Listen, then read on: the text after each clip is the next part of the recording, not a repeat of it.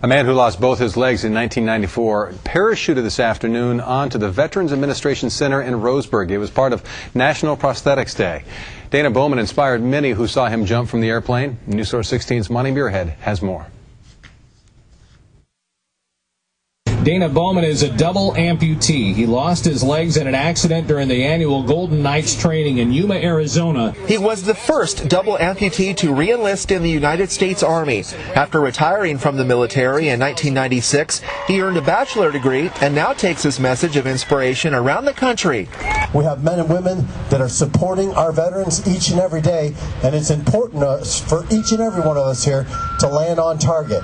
For some, it wasn't what he said, but Bowman's mere presence that made them come see his landing on the VA golf course. I was a shut-in with my life. I thought my life was over. Well, you know it's not. No, it's not.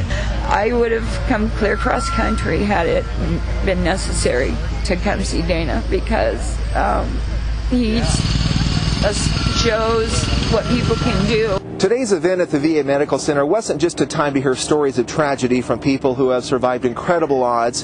For others, it was also a time of hope. In fact, one new prosthetic invention that's only been on the market a few weeks was unveiled at today's event.